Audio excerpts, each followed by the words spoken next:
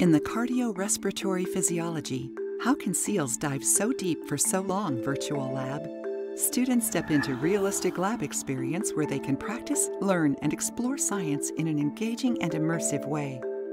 These simulations will help students explain physiological adaptations of the cardio-respiratory system of seals to deep diving, point out differences between human and seal physiology during long, deep dives without oxygen,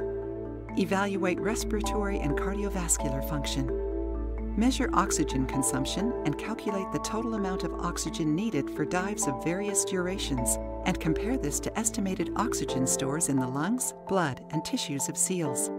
Use graphing approaches to relate type of exercise to metabolic and heart rates. Compare energy costs of different forms of locomotion. Students will use techniques such as use a metabolic dome and oxygen analyzer to collect oxygen consumption data, interpret an ECG,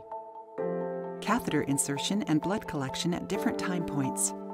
data analysis through calculations and results interpretation, calculate total oxygen stores, aerobic dive limit, oxygen consumption, and ATP generation from aerobic and partially anaerobic dives.